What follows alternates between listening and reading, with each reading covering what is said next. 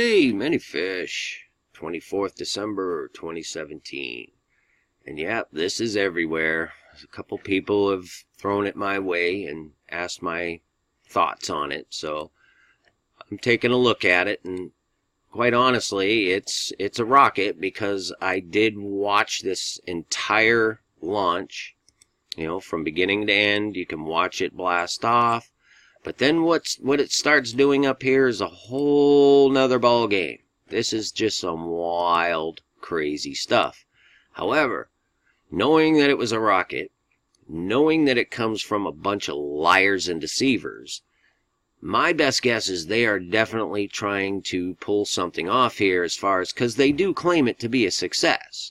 It's not like there was an accident. They didn't claim a malfunction. And if you were to ask me, just from a layman perspective, this thing that separates there and starts pulsing like that, I would guess that it was some kind of thruster that came apart from there and is just spinning, aimlessly, like out of control. But they claim the whole mission was a success. And this thing pulses multiple times in weird directions and weird patterns. And some people said that that looked just like a bullet going through water, meaning the firmament. I can't disagree with that. That's what it looks like. Other people said it looked like a sperm or a fish. I can't disagree with that either. I mean, that really looks like a sperm. But it was a rocket, But what caught my eye right away when I first started looking at it was Ir-idium. The Ir-idium mission, 18th, 666, posted at 9/11. The thing launched on the 22nd, 12/22. So Ir-idium, I have to look real quick. What is Ir-idium? Ir-idium is an element, okay?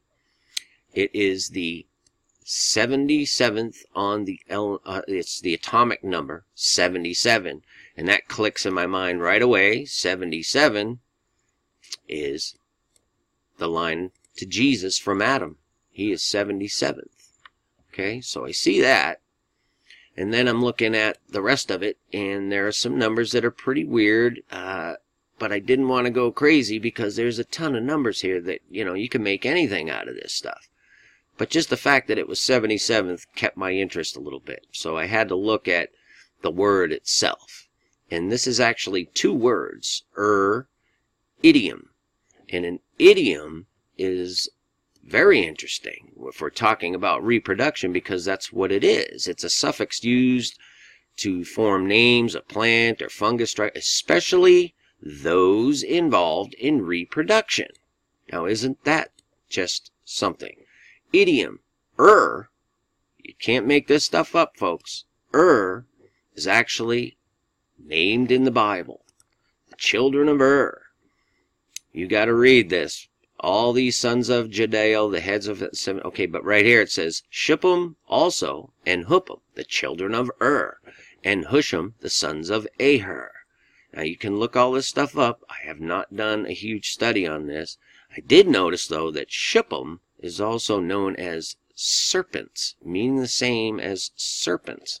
Very strange. I don't know the exact lineage of That would be an interesting study, I'm sure, but you can find this Rehoboth in Genesis 10:11, also in Chronicles, 1 Chronicles 7:12. Very interesting study. So who are the descendants of that are,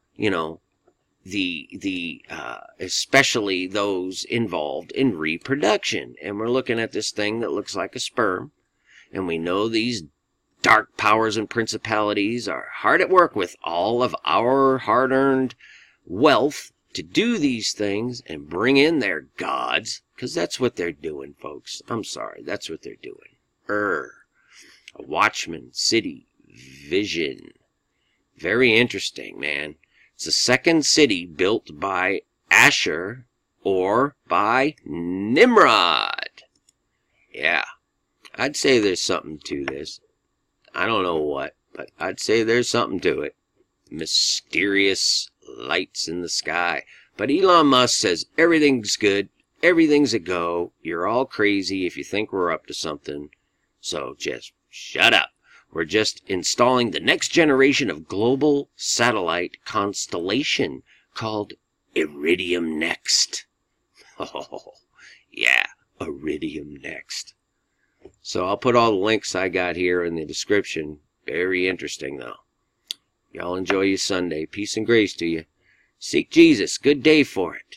Peace and grace to you. Many fish.